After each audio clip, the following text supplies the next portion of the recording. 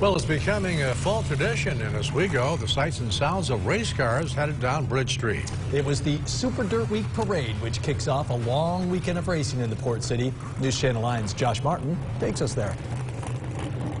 Excitement is growing here along with the volume here in Oswego as more than 800 people are camping out for Super Dirt Week.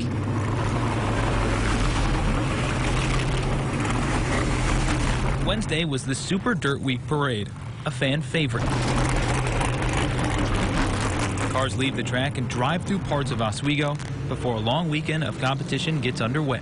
Oh, this town has embraced it from everyone, all ages. So it's exciting. It's exciting. This is a great venue. It's got storied history, and it's just great to carry on the tradition of Super Dirt Week in Central New York.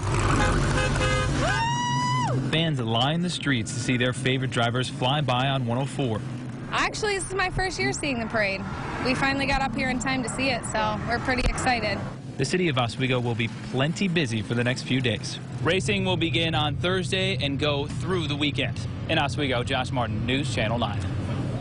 Super Dirt Week is a tradition for so many people. Coming up tonight at 6, we'll introduce you to a father and daughter who have spent more than a dozen Super Dirt Weeks together.